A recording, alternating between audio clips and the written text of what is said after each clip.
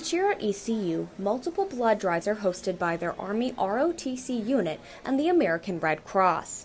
This semester's Welcome Back blood drive was held in ECU's main student center, which was built this past year. We're expecting to get about 50. We've got 35 cadets donating, and then we'll get some regular students in here as well. Each donor gives a standard pint of blood. This amount of blood has the capability to save up to 3 lives.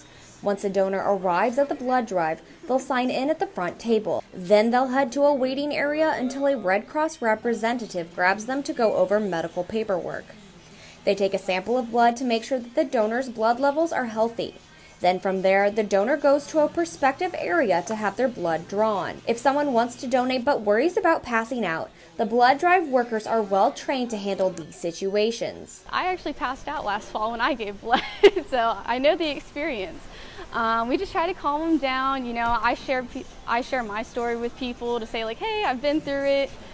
So they really have nothing to worry about. They're very taken care of with the Red Cross. If you could not be present at this blood drive and would like to go to the next one, be on the lookout on Facebook and Instagram for ECU's Army ROTC, where they'll post about the event, which will occur next semester.